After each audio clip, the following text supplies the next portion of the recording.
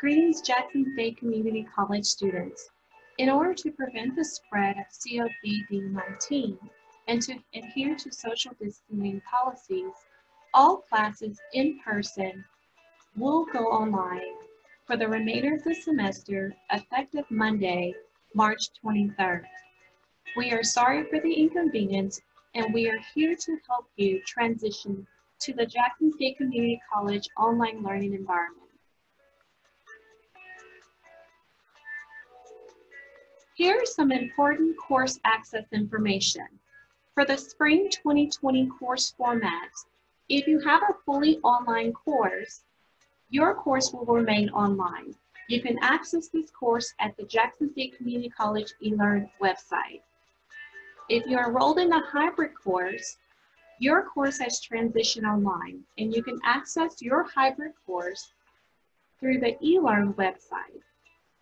If you're enrolled in a traditional course for the spring 2020 semester, your course has transitioned to online, and you can access your online course at the eLearn website. If you were enrolled in a distance course offered at one of our off-site locations, your course has transitioned online for the remainder of the semester. You can access your course materials at the Jackson State Community College eLearn website. If you were enrolled in a T&E campus course, your course will remain online, and you can continue to access your course through the T&E campus eLearn portal at gotoclass.tenecampus.org/d2l/login. Here are some ways to access eLearn. You can access eLearn through desktop computer or laptop for full experience where you'll be able to take tests, upload your assignments through the Dropbox, communicate with your instructor, and go through your course materials and access your ebook materials. You can also access eLearn through an iPad or a tablet. You will be able to do most course activities through an iPad or a tablet with limited abilities when it comes to testing lockdown browsers.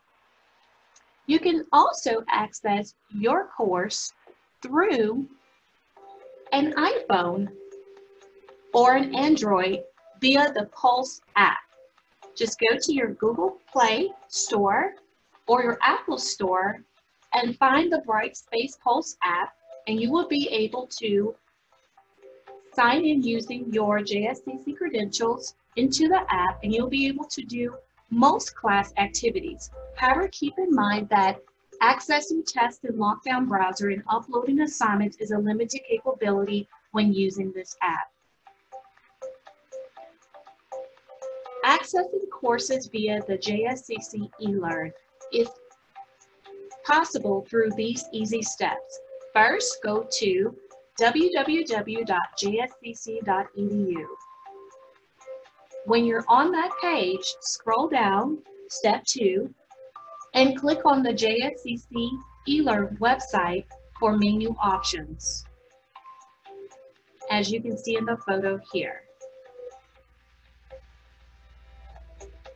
This link will take you to the next step 3, where you will enter your user's name and password into the JSCC server boxes. After you've entered your JSCC user's name and password into the field, click Sign In, and you'll be able to access the virtual campus. Here is the eLearn homepage. On the homepage, you have a few navigation options. You have Bookshelf, or if your class has a digital ebook, you can find it there. You have Microsoft Office 360, which is a campus email, where you can receive email communication from campus-wide departments, as well as your instructor. You have the help desk ticketing system, where you will be able to put in a help desk ticket if you need help with navigating through the online learning environment, or you have questions or concerns. Campus resources, Discover tab, and the eLearn toolkit will be able to provide you with some additional tutorials on how you can use different aspects of the eLearn campus. At the top, You have notification tab where you can receive notifications for when assignments have been graded. You have subscription tabs, and you have a second email account where you can email from an eLearn account to an eLearn account through this closed system. Below, you have icons where you will have a list of classes that you've been enrolled in. You also have announcements on the home page. You have access to the help desk ticketing system, information portal, updates, students with disability information. So let's go into a practice course. To click on any course that you have to access it, you can click on the icon picture. Inside the course, you'll have some additional menu options, as you can see running across the top. The course homepage consists of news items, a quick look at the class content, the library, live chat where you can chat with someone in the library, information on how you can file a ticket through the eLearn help desk team, updates, class calendar when things are due, campus announcements, and the student with disability announcements. The eLearn toolkit will provide you with some additional tutorials for how to submit assignments. The course homepage will provide you with some additional information on how you access different resources in your course.